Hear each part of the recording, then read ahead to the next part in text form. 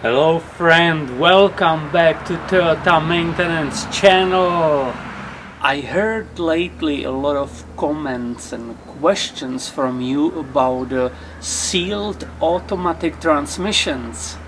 And I can see there is a lot of confusion about those.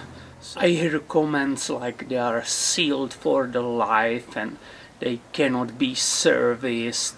One of you even wrote that the dealer refused to change automatic transmission fluid in one of those. So let's start with the first question. How do you know that you have Toyota sealed automatic transmission in your vehicle? And it's very easy.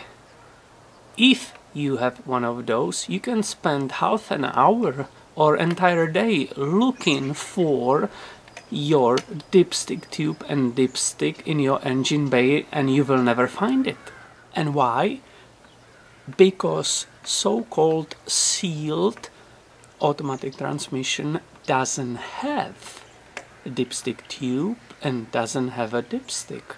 So it doesn't have that access which we had on the previous transmissions for checking the quality and quantity of the fluid. And that's basically the major and main difference between these two kinds of automatic transmissions.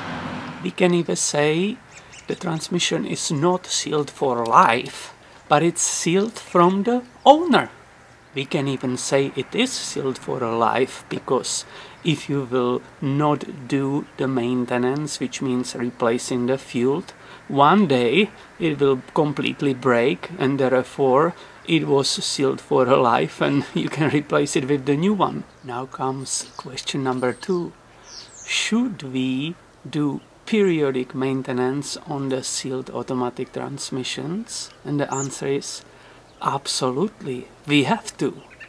With removing that dipstick tube and the dipstick, the engineers were able to close the transmission and there cannot be any access for the outside dirt and moisture and so on. So basically there is no external contamination. But don't forget, there is still internal contamination. There is still the contamination from the clutches, from the gears. It still keeps happening. When I work at the dealer, when we saw vehicle with this kind of transmission and we saw on the odometer approximately 80,000 miles, we were checking the quality of the fluid. And in many cases the fluid was already getting dark, it was contaminated, so we always recommended to the owner do the flush.